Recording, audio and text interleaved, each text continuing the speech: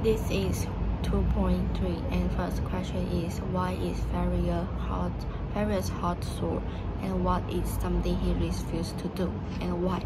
My opinion is that because he don't want his daughter to marry Mormons, and he also refuses his daughter to marry Mormons because he thinks Mormons are evil and he can't stand anything happened in Utah. And question number 2, who are the avenging angels, and how have the Mormons gone from being persecuted to being the ones persecuted? My answer is Mormon, because they want to revenge. And question number 3, who comes to visit Ferrier? The guy who visited Ferrier was the prophet Brigham, and he knows how evil the Mormons does. So not to mention to that, the prophet of Mormon come to visited him will happen something good. And question number 4, what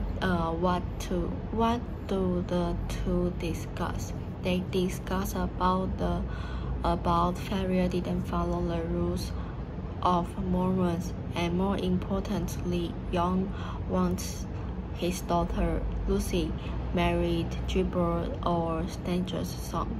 And question number 5, why do you think Lucy doesn't want to marry Mormons? I think because she is already fell in love with Hope, and also I think she knows Mormons will not be I think she knows something about Mormons, so married with Mormons will not be happiness, so she didn't want to marry them.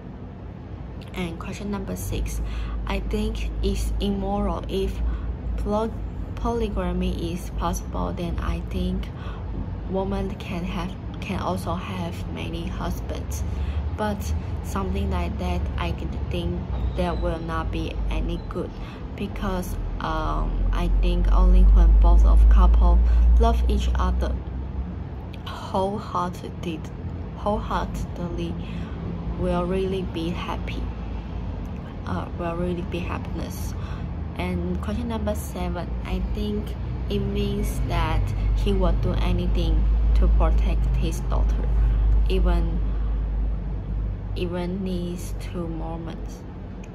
And question number 8, I have already seen the whole story, but when I read the story first, I just thought if Hope come back, it might rescue them and will have a happy ending.